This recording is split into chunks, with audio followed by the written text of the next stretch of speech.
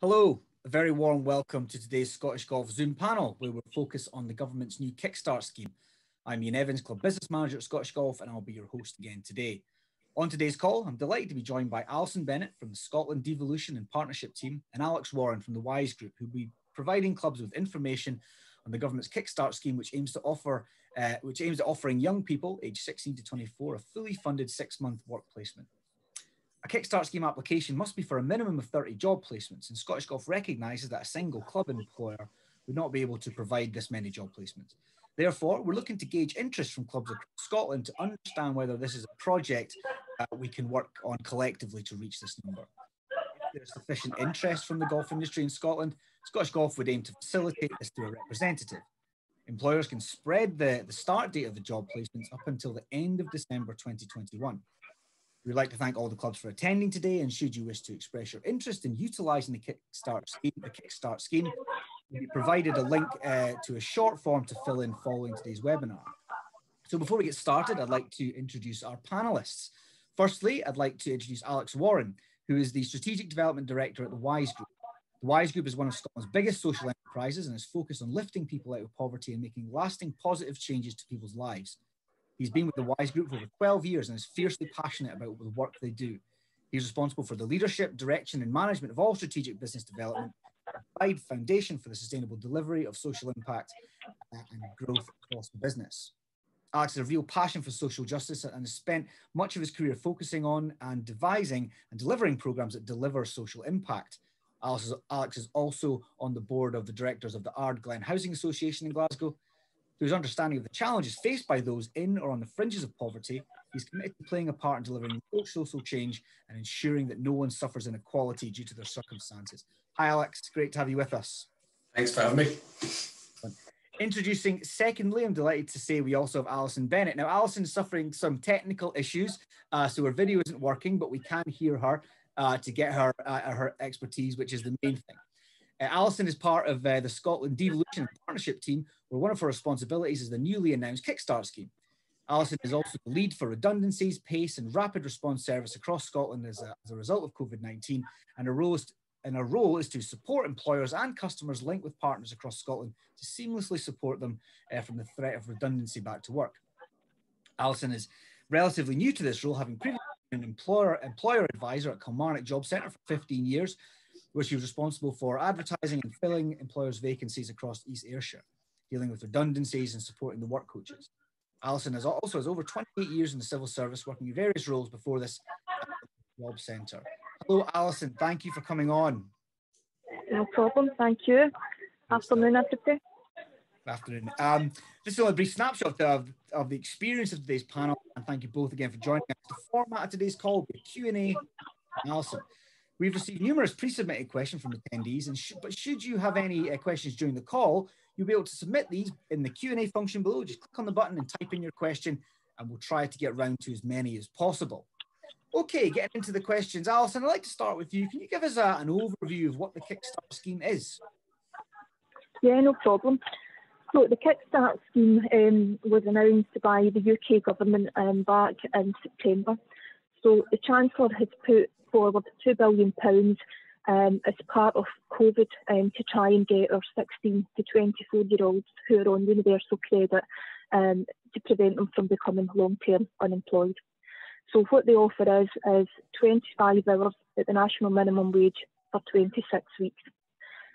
So the idea is we get as many young people and are looking for ideally about 10,000 starts in November, and then as many going forward right up to December of 2021. So employers can take on as many youngsters as they like, and roles that will be matched to by our work coaches. So the idea is that a gateway organisation can submit a bid or support smaller employers to put in bids for as many placements as they want. These jobs will then be advertised only on universal credit. They will be matched specifically, so you're talking roughly sort of 5 to 8 people will be getting matched to each vacancy that comes on. The employer gets to choose how they want to advertise, whether it's CV, one-to-one, Zoom call, whatever they want, and they ultimately choose who they want as well. They might not want anybody that's been referred to them, so then they would go back and look at that again. But ultimately, the employer has the final choice. So as well as the wages getting paid for 26 weeks, the employer gets £1,500, and that's bespoke for training or any wraparound support for the young person, and it could get them any certificates that's relevant to the job. If someone doesn't need any particular training, we're just ready to go into the job, it can be utilised for, and we've got many examples that's come up. So if somebody needed to work from home, we could fund a laptop, we could fund extra hours, if the employer wanted to take them on full time, it could be funded for really pretty much anything to help that youngster either sustain themselves in employment for the future or after the 6 months. We've had various master classes with the likes of Skills Development Scotland. So the ideal scenario here is after the 6 months, if the employer wants to keep the youngster on, then we would look to kind of link in with any of our local authorities or Skills Development Scotland to then go into a modern apprenticeship or any other funding to keep that youngster as long as possible and ultimately get them a permanent job at the end of it.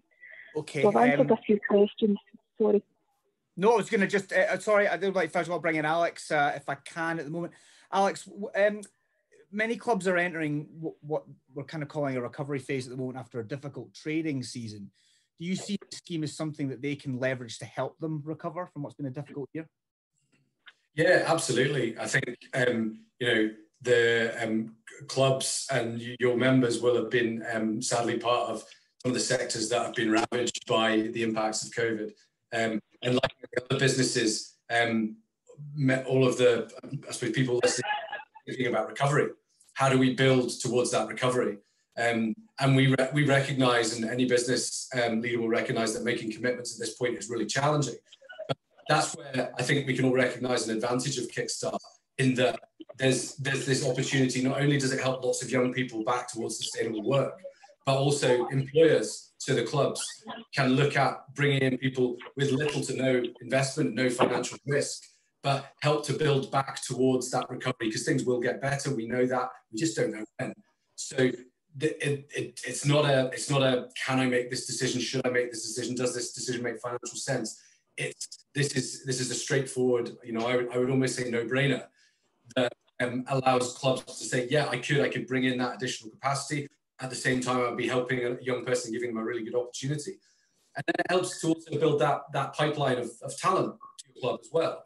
So there's nothing to say that after that 6 months is up from this placement, that you wouldn't want to keep that young person on, that you now know them, they know you, and there's an opportunity to build into maybe different parts or longer term work. So I think it's a great opportunity to focus on recovery. Absolutely. And in 6 months' time, that'll be pretty much back into the new golf season, and hopefully touch wood behind us and clubs are able to thrive again. So that's a really good time. I couldn't agree with you more for the golf industry to grasp this opportunity. Alison, if I can come back to you, can you tell us a bit about the recruitment process? Yeah, sure. So the employer can recruit really whatever way they want. These are real jobs, so whatever way they would normally recruit, they can recruit. The only thing we don't really advise is online recruitment, because then we lose control of that. So the customers are only coming from Universal Credit, so they're the only customers that are eligible. But the employer ultimately, if they want an application form, a CV, if they want to see someone, if they want to do an interview over Skype, whatever way suits the employer, then we can organise that. It's ultimately up to them how they want to do it. Okay, got it. And you mentioned this a little earlier, but just to be clear for the clubs, how much influence would a club have on the shortlisting and eventual offer of employment for the candidates? I mean, can the club, for example, select their own candidate? As long as they come from Universal Credit and they're referred, then yes, they are the ones that ultimately choose. But they can't just take somebody they know or whatever. They've got to be signing on and claiming Universal Credit. If somebody was not working, what they would then say to, well, go and speak to your work coach and they'll refer you. But it has to be someone that's on Universal Credit. Right. So I guess that a lot of the heavy lifting is done by yourselves, and so the club would signal their interest, and then you would then and what post they can offer, you would then create that shortlist. Is that accurate? Yeah. So what happens is once the bid's been approved, by the gateway and the employers, our central team will contact the employers and just get all the job descriptions. So then our central team will then upload them to the universal credit system, and then our work coaches will match. So it's not a case of, you're going to get 50 or 100 CVs or whatever. We will specifically only be matching people who have got the relevant skills to that job. That's why it's only a small amount, between 5 to 8 people. So those people should all have exactly what the employer's looking for, and then ultimately the employer picks one of them if they want. They don't have to. Certainly clubs who are, stretched with their own capacity, as you mentioned, Alex, that's a really good benefit for you, giving them that support and creating that shortlist. So just lastly on this particular point, Alison, operationally, how's the funding received by the employer, or in our case, the club, and when? So what happens is there's £1,800, so the £1,500 that I spoke about earlier for training or wraparound support, and then the Gateway organisation gets £300 per placement, and that's sort of an admin fee. So that £1,800 gets paid to the Gateway organisation within the first week of the customer starting. Okay, so then it's up to the Gateway organisation to then give that £1,500 back to the employer for any wraparound or training support if the employer's going to do that. If they're happy for the Gateway organisation to do any training, that's a conversation between the two of them, whether they split that or whether they allow the Gateway organisation to keep that and do any training. Where the wages are concerned, is the wages will be paid to the Gateway organisation, and then they in turn pay the employer, and that's monthly in arrears.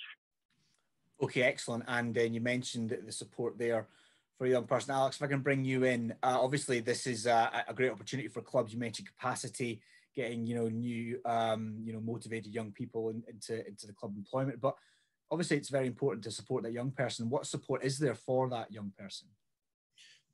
Yeah, it's absolutely crucial that there's that support for the young person, and that that's the equal focus of Kickstart. That the young people who take part and they're successful in taking up these Kickstart roles, fundamentally at the end of it, they are more employable, they're more confident, they're more able to move towards longer term sustainable work. So it's crucial that the young person gets support throughout that 6-month journey. Now, as Alison pointed out, that's something that employers can do themselves. That they can not only, it's about creating that role for the young person to come into, but facilitating that wraparound support, particularly employability support. So ensuring that that person, their employability prospects, employability skills are increased. So we're talking about things like CV writing support, job search support, focus on things like self-confidence and mindset, teamwork, communication, these kind of things. There will be a range of skill sets that come through Kickstart. People where this is their first job, there'll be people where it's not their first job, they've been in employment before, or for some reason they've fallen out, likely because of COVID. So that wraparound support, that employability support is crucial. And it's one of the things, it's one of the fundamental reasons that the WISE Group has taken an interest and is getting involved in Kickstart. It's absolutely core to what we do, providing that wraparound support. Indeed, and I think you've mentioned it, you touched on it there. So how hands-on does the club have to be, obviously, other than providing safe working environment and the role and what have you? How hands-on do they have to be with the employees? I mean, I suppose it's a choice fundamentally. So most clubs will opt to have to work with a gateway organisation like ourselves, as many other organisations doing this, because they won't be creating 30 roles across the club. So they can have that discussion with a gateway organisation like us, and our offer as part of our Kickstart involvement is that we will deliver that wraparound support, that employability support to the young people on behalf of the clubs. So therefore, it doesn't become a responsibility they have to take. But fundamentally, that is a choice. If they wanted to do that themselves, they can. But I suppose I'll come back to the point of why we have an interest in the scheme and why we're involved. This is our area of expertise. This is what we do. We've been doing it for nearly 40 years. So we know that we can provide that high quality wraparound support to those young people, whilst the employers provide a high quality training and working environment for that young person during their 6 months. So fundamentally, it's a really good opportunity without any additional burden or additional effort on behalf of the employer, but to fulfill all the requirements of Kickstart. Indeed. Well, that's really great information. And Alison, if I can just go back to you, this is we try and group the questions, of course, because into subjects in advance, but this is a specific one. And the question is, Between what dates can we employ the young person? Our requirement is usually seasonal. Alison, are you there?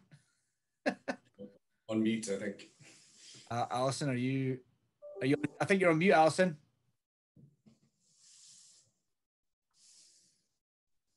Nope, she's not there. I'll wait till you. We can come back to that one when Alison comes back in. We'll just go on, unless you want to talk to that one yourself, Alex. If you've my understanding is that the program itself will go live by mid-November, so the middle of next month. And the last date that a young person can be taken on, I believe, if Alison comes back and proves me wrong, is December 2021. Okay. So then staying with you, and Alex, what happens at the end of 6 months? Well, at the end of the 6 months, I suppose it's partly down to the club. You know, there's a great success story would be that the club wanted to keep that young person on longer term, and give them an opportunity. You know, Alison mentioned before, there's a great opportunity, and there's greater incentives right now to look at like modern apprenticeships through Skills Development Scotland. Okay. And follow up to that then, Alex, is there any restriction on when the person can work, or is that at the discretion of the club based on the role?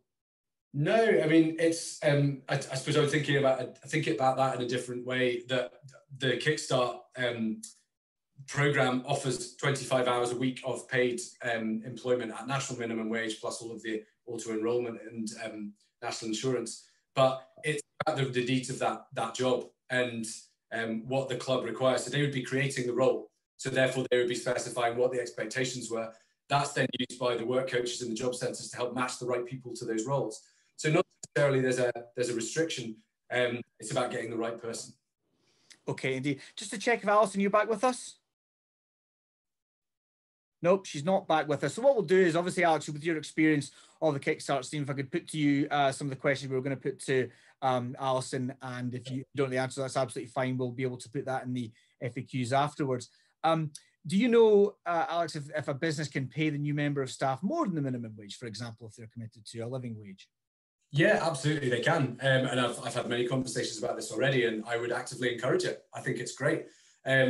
So obviously the scheme itself covers the national minimum wage for that person at the age that they're at, and the auto-enrollment. But if the club is the living wage employer, or just has a higher salary band and doesn't want to pay the national minimum wage, then yes, absolutely, they can pay greater than that. The key consideration here as the employer is that responsibility falls to the employer. So if it's £2 an hour extra, then the employer pays that £2 an hour extra, plus all of the auto-enrollment costs of that. But no, they absolutely can. And just to add to that question, could they pay more than 25 hours? Yes, they could. Same applies. That anything above that 25 hours in the week would be the responsibility of the employer. Excellent. Would you know if the training, Alex, would be included in the 25 hours per week, the initial training for that new employee? Yeah, as far as I'm aware, the guidance that the DWP have issued is that the training can be part of the 25 hours a week. So it can be included in terms of any of that point during the week that young person was working. And I think to put our own slant on this and the way that we are looking at this, and we see success in providing that training for the young person, it's about flexibility. So we're very much building that offer of our wraparound support that we can provide to young people. So they can dip in and out of it as they need, as to suit their needs, to suit the needs of the employer as well, and to avoid any issue of disruption to the role, disruption to the running of the club. Excellent. I think we've got Alison back in. Alison, are you there? Hello. Hi. Hello. Okay, we'll come to you in just a second. Thank you very much. Don't worry, that's the beauty of technology. Alex, just on that connected question, I'll stay with you for a second. You talk about the wraparound support, the support for the young person, the employee. On the completion of the 6 month, will there be any support to link with apprenticeship schemes, for example? Yeah, we will always be in terms of the wraparound support that we will offer to young people. We'll always be pointing towards the right places to get additional support, and that there's a myriad of different opportunities. You know, certainly in Scotland for supporting young people towards employment. Apprenticeships is one of those, but at the same time, the employers can engage in this as well. I believe that Alison can fill in the details and more of an expert on this, but Skills Development Scotland are incentivising the uptake of modern apprenticeships at the moment. So enhanced payments to employers, so the clubs, for putting young people into those modern apprenticeships. So you can have a scenario where Kickstart almost acts as that first subsidised 6 months of that apprenticeship. Then you move into that longer term. Again, it reduces the need to make quick commitments at this point in time, because you know, as you say, that recovery phase, you can move through that first 6 months with a young person, providing them an opportunity, but little or no financial investment required. So really positive. Okay. Thank you very much, Alison. Alex was very kind in answering a couple of questions while you're away, but just to put a couple of questions to you. The question is it limited to one position per club, or could a club apply for multiple positions? They can have as many as they want. There's no limit on it at all. Fantastic. Alison, this is a specific question from the club, does taking part in the scheme affect your position as a living wage employer? No, it doesn't. Short and sweet and right to the point. Perfect. Staying with Alex, do you know if there's any limitation on the type of role that a club could get a young person? Just so, for example, golf clubs in Scotland can have an array of different skills. You could work in retail in the shop, you could be in catering provision, you could be in golf course management, greenkeeping, in marketing, and actually selling the product of membership and tea times. There's a whole range of different potential jobs there. I just wonder, is it limited, the different types of roles that a club could create a position for? No, I mean, these are real jobs, so just any job at all. You know, the more the merrier, really. There's no limit on what type of job it is. It's literally anything a club would need can be advertised. These are real jobs, even though it's Kickstart, they are treated as real jobs. So just whatever a club would normally be looking for, that can be advertised, so anything at all. And in your experience in working with young people in the sector, Alex, is there that skill set right across the board that would be, you would have that variation of people looking for different opportunities? Yeah, and I think, you know, we've got decades of experience of doing this kind of thing, but I said we've never operated in the times that we're operating in right now. So there will be a myriad of skill sets and experiences, I think, from the people that are interested in taking up these roles. I think probably to add to your question, I think from a logical point of view, bearing in mind that it's a 6 month, as a minimum, it's a 6 month placement. So if that job takes a long time to learn, a long time to get to grips to, and requires intensive training, it might be more challenging to get people into. It's not to say it's impossible, and there is no restriction, as Alison said, but it's one of those things to bear in mind around how long it would take to a young person to settle into those.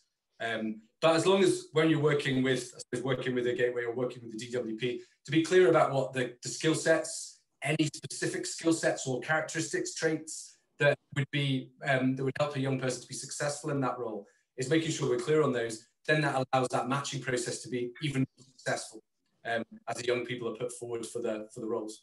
Yeah, and one would hope that as an entry-level position, simply having an interest or a passion for a certain topic, whether that be the retail or the golf course, or that would be a relevant thing that absolutely. TV. Absolutely. So Alison, come back to you, a couple of more specific questions.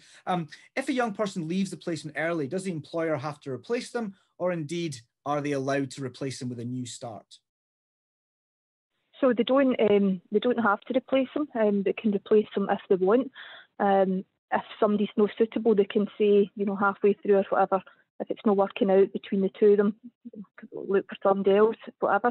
The 1,500, if somebody leaves, say, to take up a permanent post, or the job's just not right for them, the £1,500 doesn't have to be paid back, just to kind of make that clear as well. But yeah, they don't have to take somebody on, but ultimately, if they want somebody to replace them, yes, they can get them. Okay, and if a club were to run into, you know, HR issues such as attendance or conduct, what have you, is there any support? What, if any, support would they get for this? Well, because they are an employee of the company, the normal HR procedures with that employer would apply. So it would just be standard HR with the employer. Okay. Fantastic. I mean, that actually brings to the end of our pre-submitted question. I just wanted to give you the opportunity, Alex or Alison, to have a final say on the topic of the Kickstart scheme. Alex, have you got anything you want to add at the end? Yeah, I suppose it's a final push really for the members, for the clubs, to really have a think about this, because it is an excellent opportunity, not only as an employer, as a club, but for young people, for hopefully thousands, tens of thousands of young people across Scotland and across the UK more widely, at a time where they are disproportionately hit more than anyone in an economic sense around employment by COVID. So I urge you to have a think about this, digest the information from today. If there's further questions, which inevitably there might be, please feel free to get in touch with certainly with me, with us, the WISE Group, and we'll be happy to talk to clubs more about anything you want to discuss on Kickstart, or fundamentally just help them to engage with the programme if that is something that's of interest. So that's for me. Fantastic, and we'll send out your details with FOP to this, and that's a really thank you for that offer of future information and support for clubs. Alison, just a final word. We'll give you the opportunity for a final word before we close. Just to say, I mean, we've got unprecedented amounts of unemployment at the moment. We've got youngsters who have never come near a job centre before. They've worked all their life, and due to the current pandemic, they find themselves out of work. So we've got real high experience out there who are just dying to be back working. So this is a great opportunity to get a youngster on board. And in all the years I've been in the department, I've never really a scheme like this where we're actually fully funding 6 months for youngsters and giving this £1,500 training opportunity. So I would say employers at a difficult time financially as well, just jump at the chance, because there is really good people out there that you could take on and work with and just nurture them into hopefully giving them a permanent, a regular seasonal opportunity. Absolutely, and I couldn't agree more. It sounds such a really exciting scheme. Alex used the words earlier on, no-brainer. I couldn't agree more. When clubs have, finances have been tight, they've had to almost, in some cases, reduce staff levels. This is an opportunity through the recovery phase into next season, when hopefully the income will increase again back to its previous level, for you to get that extra capacity in any role across the whole club's business, and that for me is absolutely key. So ladies and gentlemen, that brings us to the end of today's Zoom panel call. We'd like to thank Alex and Alison once again for joining us, for their valuable insight into the new Kickstart scheme. As mentioned at the beginning, a Kickstart scheme application must be for a minimum of 30 job placements, and Scottish Golf recognises that a single club employer won't be able to provide that many job placements. Therefore, we're looking to gauge interest from clubs across Scotland to understand whether there's a project we can work collectively on to reach this number. So we really would encourage clubs who are interested in the Kickstart scheme to complete the short form that we'll be sending out following today's call to express their interest. And don't forget, if you'd like to catch up on any of our previous webinars, you can watch them all on our website, scottishgolf.org. So thank you for tuning in, stay safe, and a very good day to you. And Alison and Alex, thank you again. Thank you very much. Thanks very much. Thank you. Bye. Thank you.